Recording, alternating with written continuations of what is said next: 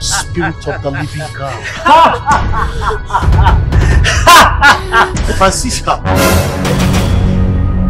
Do I know you? Francisca Benjamin, right? How do you know my name? Well, I don't know you. Hey! What has she done? And why are you tormenting her? Sir, who are you talking to? Hey, I'm talking to you. There is a demon beside you. A demon? Yes. Where? Just beside you. Oh, I know you cannot see the demon, but there is a demon beside you. I ask you again, what has she done? And why are you after her life? This one here has just 3 days to live. 3 days? Why? You see, I am the demon that has been assigned to wipe out her entire lineage with sickle cell. No one in her lineage is permitted to live above 25 years. So who are you talking to? You see, her mother got married at the age of 20. She died at the age of 25. And this one is 25 years old. Therefore, she must leave the earth in 3 days' time. Who are you talking to? Are you suffering from sickle cell? Yes, sir. Eh? Yes, sir. Is it true that in your family, nobody lives above 25 years? Yes, sir.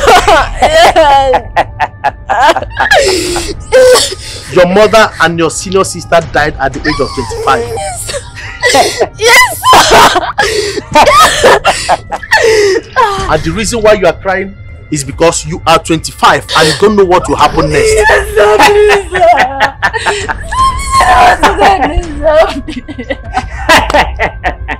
Hey, listen to me. Your assignment over her lineage ends at her. Because this one is from a royal priesthood. She is a special breed. She is an heir to God's promises. She is an apple of God's eyes. And because of that, you dare not touch her. No! She is my project. And I must fulfill my task. You cannot decide a man's destiny.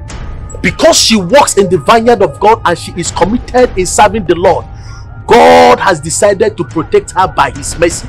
Therefore, you have no power over her. She belongs to me. No, she belongs to the Almighty God. Nothing can happen to her under my watch. That is why God decided to bring me her way, to deliver her from every old covenant that she is under. I am breaking her from your assignment, and I want to tell you, you cannot touch her. Because of the sacrifices she has put in the house of God, nothing shall happen to her. And on that, I command you now to leave. Leave and disturb her no more. I said leave. We shall see. Now listen to me. From henceforth, trouble her not, for she bears in her body the mark of the Lord Jesus. We shall see. Stand up. Sir, please. It's okay, it's okay. It's okay. I've rebuked the demon. Eh? Do not be afraid. Nothing will happen to you, okay? Eh? You will not die.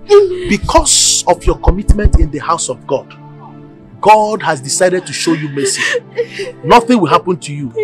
At your own turn, you will not die. Rather, from you and children that will come after you, none of them will die before or at 25 years. They will live above. What I just want you to do for me, always study the word of God.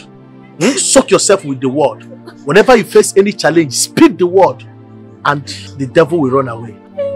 There is nothing that will happen to you, okay? Amen. Do not be afraid. Just go. Thank you, sir. Eh? Thank Go. you. Thank you. Don't be afraid. Thank you, sir.